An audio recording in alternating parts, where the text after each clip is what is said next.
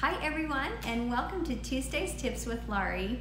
I'm so excited to have you here today. Today I wanted to cover a couple of different tips. First of all, I was going to talk about fringing. Look how cute that is. And I'm going to show you some tips on fringing and also some tips on cutting the make yourself at home blocks. There's a couple of special trimming blocks that we like to demonstrate here today. But first, we need to give away our prizes for our winners.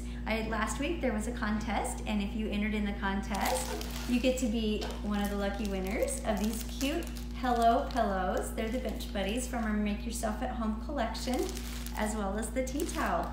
Super fun! And these were made by us right here in our lab, so that's kind of an extra special thing right there. All right, you guys ready for the winners? Drum roll. Okay. Mary Ann Collins, you are a lucky winner. Yay! Yay, Mary. Way to go. And the second winner is Beverly West. You are our second winner. Thank you so much for joining our contest. Congratulations. Yes, congratulations. So if you guys would mind giving us a little message saying that, just give us a private message and we can get you the information that we need in order to get these to you. I'm going to set this down here so you can see what we're going to do today. All right, to start off with, I wanted to show some fringing techniques. And right here, I still have the Julie's lamp. This is the top part of Julie's lamp. And there's a bottom piece to Julie's lamp. And as you can see here in the quilt, here's the top piece and here's the bottom piece. And they are made, this one is just pieced together, and this one right here is done in the hoop. And it features the polka dot glitter. Look how cute this polka dot glitter is. And I've been working on the fringing, and I wanted to show you a trick. Now there's a reason why I like to leave it in the hoop and do the fringing, and I'm going to show you this little trick. So I've already cut along the first layer of fringe right here, those bobbin threads, and then I've also got up to here, and I quit right here because I wanted to show you if it's in the hoop, can you see how easy that is to just, versus trying to hold it, and you would have a little tiny piece of fabric to hang on to and trying to do that. So that's one of the reasons I like to do it in the hoop. Now, if you can see right here is where we just trimmed. I take my seam ripper and I do it from the non-sharp side, and then I just kind of just scratch it, if you will, kind of like you would scratch it with your fingernails, and you can see how easily that came loose. Now what I like to do is make sure it's all clean. I'm going to give it this a little hairstyle, if you will. You see that fun?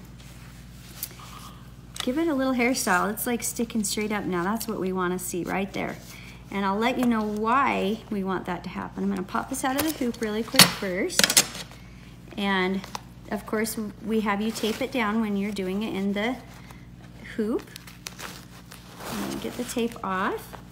And then we've used tearaway stabilizer, which is also what we recommend using. Now this is a fibrous tearaway, and the reason I like the fibrous tearaway is it really holds those stitches really well. You can use whatever kind of tearaway you would prefer or works well for you. I have had people ask me why I like this particular type of tearaway, and it's just that it holds the stitches really well for me. All right, so now that we have this out of the hoop and I've given it a little hairstyle and brush that up really nice, what I've got to do is I've got to hold all of this fringe out of the way so that we can cut and we can sew. So what I like to do is I take a little ruler here and I just kind of push it one direction and then hold it right there, and I get a piece of Kimberbell tape and I push it down right here on the glitter. Don't tape down the ruler, that won't be very helpful. And then once I've pushed that one piece of tape, I add a second one which holds it really well out of the way. So now you can see how easy that was to hold all of your fringe out of the way, and it's not going to get caught or cut in the seam or in when you're trimming. So what I'd like to do now is show you the special trimming. So we're not centering this guy right here. We're actually going to bring the edge of our 4.5 by 6.5 orange pop ruler.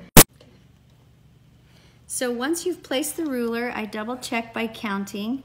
Always measure twice, cut once. That's a good rule of thumb.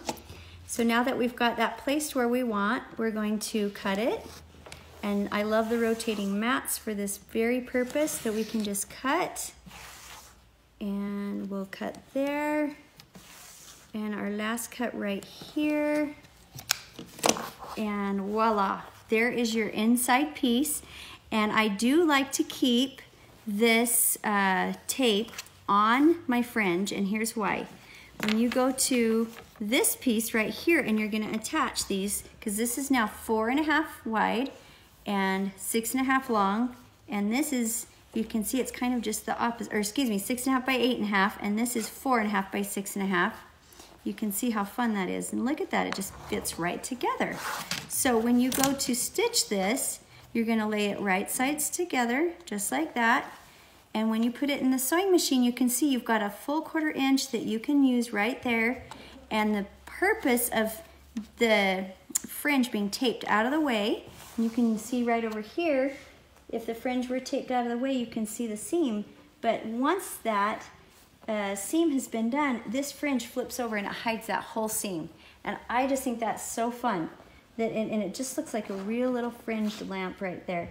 And then you can add the pull with your twine and just turn that little light on and off. Isn't that fun? So I'm gonna pull this tape off so you can kind of see when this has got its 1/4 inch seam right here, it actually will be right up underneath, right like that. And you can see that that fringe will overhang that whole seam and it hides the seam. It's really cute when it's all finished. That is Julie's lamp. How fun was that? Now I wanted to go over one other really fun way to cut one of these other blocks, and that is Ryan's tree. Ryan is our Kimber fellow. We love having these just special blocks after the people that work here. So Ryan's tree, if you notice, I did not add the twine or the quilt because I wanted you to be able to see the space that's between the two trees. Now there is a seam, it's really hard to see because it blends so well, but this is one block and this is one block. And as you can see, we're trimming closer to one side of the tree to allow that space so that when we hang these up together, there's a fun little space for that quilt to hang. So what I'd like to do is, I'm gonna pull out Ryan's block. Now here's the key. It says to do a 3/4 inch and 3/4 inch in when you're cutting. So basically what that means is you're supposed to cut 3/4 inch from the one side and 3/4 inch from the bottom. That can be really tricky, like trying to measure 3/4 inch here, 3/4 inch here, and get it perfectly straight. But don't worry, these orange pop rulers are just wonderful for this. You'll see why.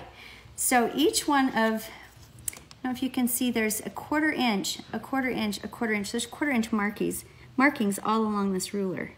So I use that to my advantage, and 3/4 would be 3 of these. So I count in 1, 2, 3, and I line my ruler up, and I'm using my 4.5 by 6.5 ruler on this first part, and I count up from the bottom, 1, 2, 3.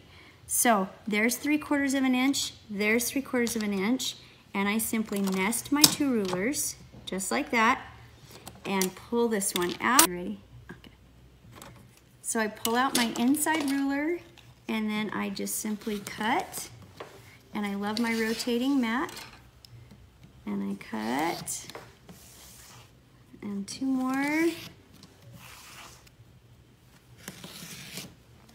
and pull that middle right out. It's a perfect cut every time, and what I love is it's got that 3/4 of an inch on both sides, just like it needs to have. So I really find that these are an essential tool. Get your orange pop rulers. They really make yourself at home fun and relaxing to do. Thank you so much for joining, and we will see you next week. Bye-bye.